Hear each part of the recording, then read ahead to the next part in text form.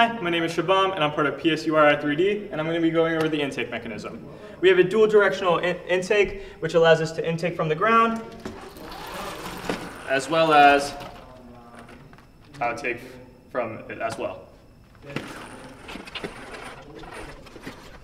So we have two rollers.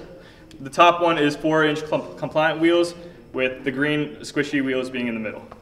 Then we also have a bottom one that's going in the opposite direction to intake. Without this bottom pool noodle, this would go straight down and jam. Another interesting fact is that we have a churro, as seen here, which allows it to not pop out when you're intaking it from the outside. We have a holder bar where we have four 2-inch compliant wheels, which are the squishy ones to easily allow it to hold it in place as well as outtake when we want to. When we do, we used to have the pool noodle here, but we found that that was jamming it and causing this to squeeze and essentially rip the note. So we changed it to these 4 2-inch compliant wheels.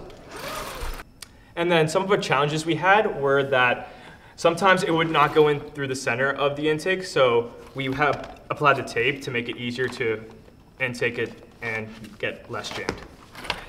In future versions, we would add 2-inch compliant wheels here rather than the tape, which would allow it for a smoother transition into the intake.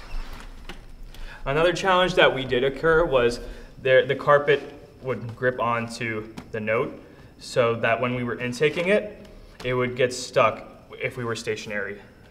In order to prevent this, we start with a forward motion when we intake it, allowing it to easily and not get jammed into the intake.